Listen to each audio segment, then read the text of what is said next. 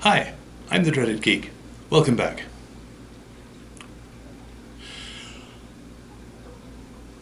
As I mentioned in another video earlier, I got to go to PAX over Labor Day weekend, and I bought the new Shadowrun deck building game there.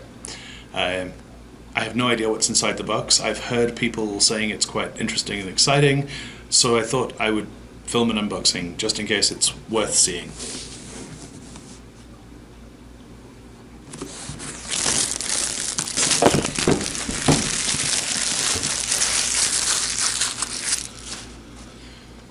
Shadowrun is a long-time favorite world of mine. Deck building games are one of my new favorite things, and cooperative games are the games I get to play the most often. So a Shadowrun cooperative deck building game sounded like something I had to try.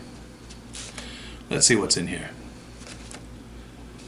Well, Shadowrun Online. There's a code for an exclusive pre-release weapon for Shadowrun Online.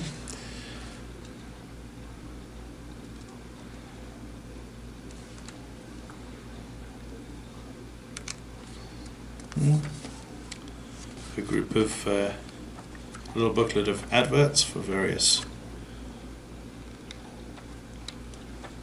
other games.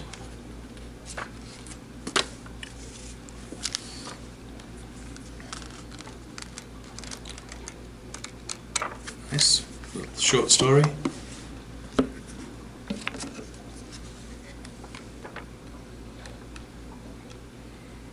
An introduction to the Shadowrun universe. And the rulebook. This is a lot of rulebook. I'm hoping that some of this is scenario setup. Yeah, okay. Mission goals, this is basically scenario setup.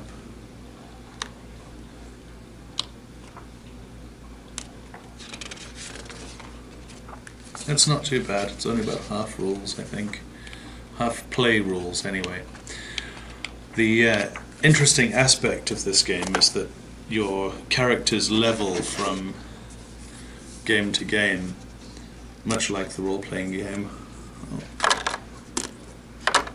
Nice quality punchboard tokens.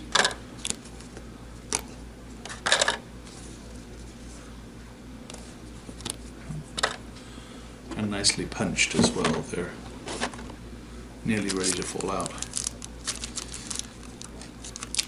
Okay. It would be nice of them to include sleeves in the game, but there's just enough of the sleeves to really be an advert for Ultra Pro.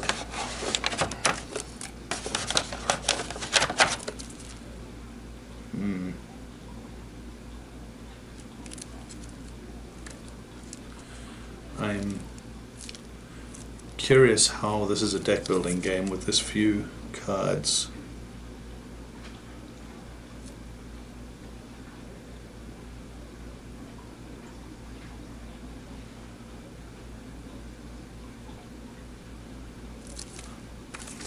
But I'll find out soon, I guess.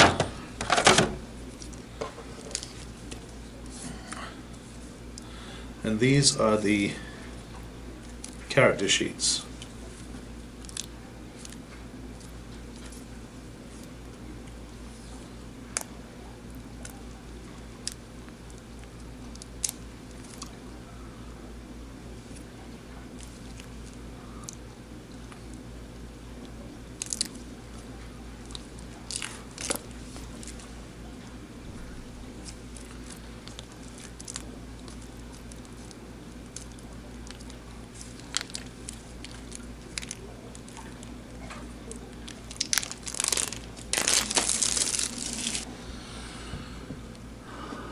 So each character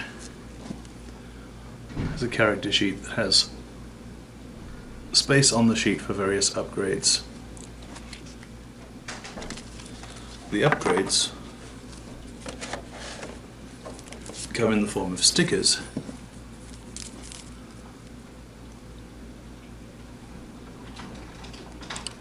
that are peeled off and stuck onto the upgrade slots on the character sheets. It seemed to me, when I first heard about this game and how it worked, that these stickers would be removable, that you would reset the game back to the beginning whenever you started a new game. But that's not how this was designed. These characters get upgraded, they get upgraded permanently, and for that matter you only seem to have 2 of each upgrade, so choosing which characters to give your upgrades to is just as important as choosing which upgrades to give to your characters.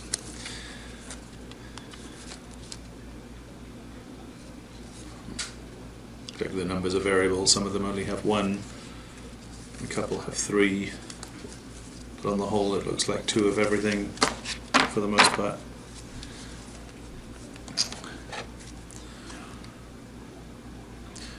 I'm not sure how the concept of permanent change to characters as you're playing the game is going to play out. I'm not sure how well that will scale. There may be rules about scaling the game to stay with the characters.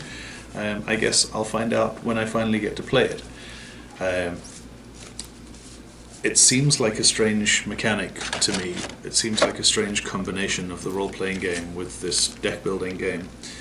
And I'm not convinced that it can work mechanically. It's an exciting new thing to try, and I'm looking forward to trying it and finding out. And as soon as I do, I will make sure to do a review of it so that you can all find out as well.